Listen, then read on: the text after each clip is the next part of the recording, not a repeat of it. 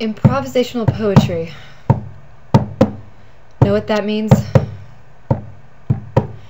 Means I'm making this up as I go along. Oh geez. I'm really busy. You have to understand.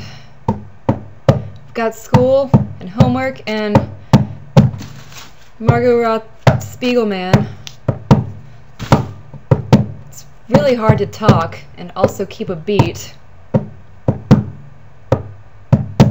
It's kind of cold in here. I can feel it in my feet.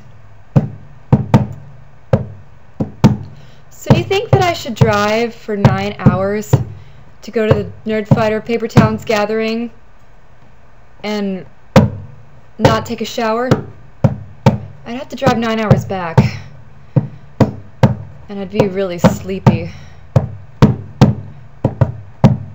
But I'd get to meet John Green. You know, I'm kind of creepy. I'm tired of doing that. Do you guys like my hat? I'm really tired.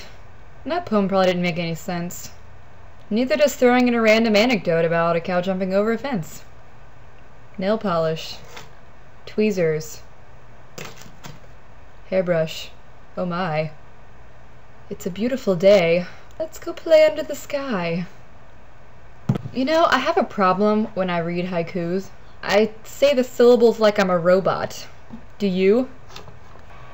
For example, take Christy's video. Here we go. Poetry failure. Almost flunked 8th grade English. Not so creative. Haikus are for robots. It's true. Wouldn't it suck to be murdered by you-know-who?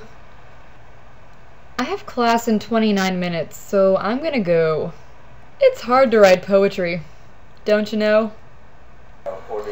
P.S. I'm watching John Green live right now on Blog TV, and he just said that next week Paper Towns is going to be #5 on the New York Times bestseller list. Yay! Blog TV viewers.